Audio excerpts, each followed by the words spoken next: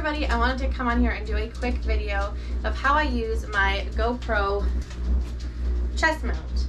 I used it a few times the way it was recommended to be used, and I realized that I didn't like the way it looked, and I didn't like how non-stealthy, how conspicuous it was. It was just, you could tell you were wearing a GoPro, you could tell something was going on, and that's not what I was looking for. As someone who's a little bit more social, introverted, and who is looking to score the best deal so that I can resell to make money, I don't want it completely obvious that I'm filming in a thrift store or at a yard sale or the flea market.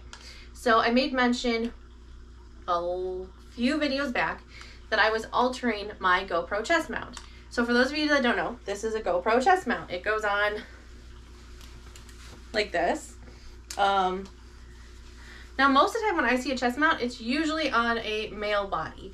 So when you're a female and you have on a GoPro chest mount, I'm hoping that I'm in view here, you have one of two options. You can either strap it directly across your chest or below. Now, one, this looks weird on a woman. Two, this looks weird on a woman, and also this looks, it just looks odd to me. It looks, you're basically, everyone knows you're filming, which if they see the GoPro, they're gonna know you're filming. But what I did was I went ahead and altered my chest mount, and I'm gonna take this off so that way I can give you a close-up of how I did that.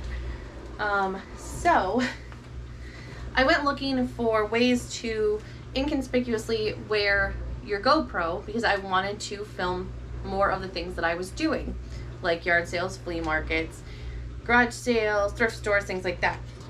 And I could not find a mount that was stealthy enough. I keep saying stealthy because I don't really know the right words. I don't just want to be out there. The GoPro itself is already big. It's not a spy camera. It's a big camera. And its attachment, the screw attachment, is large, which I haven't found a way to change the large screw piece.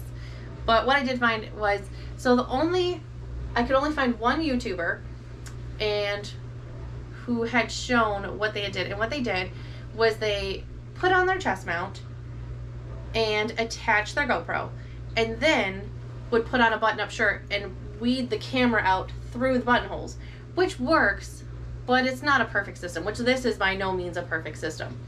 But what I did was I bought the GoPro chest mount, and then I bought 2 nano magnets from eBay, and I attached them only here and here, and I'll explain why in a minute. Hopefully that's bright enough to where you can see, because you know what? I'm filming in the dark.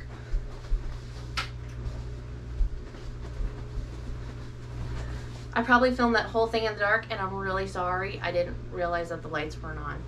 So here's the magnets here and here. They are on, so if you unbuckle this, they're on this piece here. So if you have a GoPro chest mount, this is where you're going to place these nano magnets. I bought the magnets a long time ago for other things, so I had them sitting around. Now, I attached these with E6000. I probably would have got a little bit of a bigger magnet if I knew I was going to be doing this, but these nano magnets work great. They are sturdy. Like I said, there's only 2 magnets on here, and I'll show you why that's important. But again, I attached them with E6000 adhesive, so that way, when it clips on, you have your 2 magnets. So then, and I have an affiliate link for this down below if you're interested in any of this, not the E6000 or nano magnets, but this next mount. I went and I bought a snap mount. That's this piece. Let's see if I can do it without pinching myself. Yeah, there we go. Sorry if this video is noisy. I'm trying to go as quickly as I can, and this is very impromptu. So here is the snap mount. It's done, as you can see, hello, with magnets. This was I believe a Kickstarter project that got funded and released. So you can get these on Amazon. Like I said, if you're interested, there is an affiliate link down below. So you can pretty much put this anywhere and stick it on. However, the GoPro is a little heavy. And I noticed that sometimes what would happen is I'd put it here and it would fall forward. You're not wearing like like a dry fit. Like, it's definitely made for somebody who's running. If you're running or like a bicyclist and you have one of those athletic shirts that are super skin tight, this will be fine. You'll only need this piece. If you're like me and you like to wear a looser t-shirt, which I do, which this one's a little too loose, but regardless, you're gonna have an issue with it falling forward. And that was another problem. So I paid for this mount and realized that it's gonna fall forward. So then I started getting crafty. So this is how it works. You glue your magnets on. Get your Get your GoPro chest mount. And if you don't already have a GoPro chest mount, I bought it and didn't realize that I wasn't going to use it the way it was intended. I probably would have got a no-brand cheaper one from Amazon. But what you're gonna do is you're gonna put on a shirt. Normally I would put on a tank top. For this video, I do not have a tank top on. But you normally put on a tank top or whatever undershirt you would prefer. You snap that on.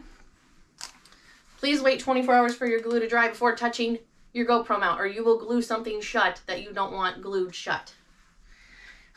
What you're gonna do then, you're gonna take your snap mount. Hopefully I'm in view here. Take your snap mount and snap it on. Now, I'm gonna take this off real quick just to show you. The reason there's only 2 magnets is because when you put your snap mount on, it's gonna attach to those 2 magnets right here and here. Now over here, because of the buckle, there is a gap. So there's nowhere to really, that I could find that I could attach a magnet to that would suffice on this side. But because the GoPro chest mount has the piece here, the slide part, hopefully that's coming in, it looks really dark on my side. It kind of holds it up. So yeah, it won't really fall down. So let's go ahead and put this back on to show you how I do this, because you may have seen it in other videos where I was in the thrift store and I showed you in the mirror how you could only see my GoPro. Now I just twisted this all up, but for intents and purposes, that's okay. Normally your GoPro would not be twisted.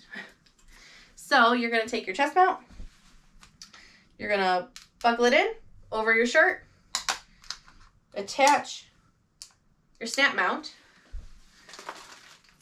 grab your next t-shirt, which in this case is my favorite t-shirt. I'm sure you see it in a lot of videos.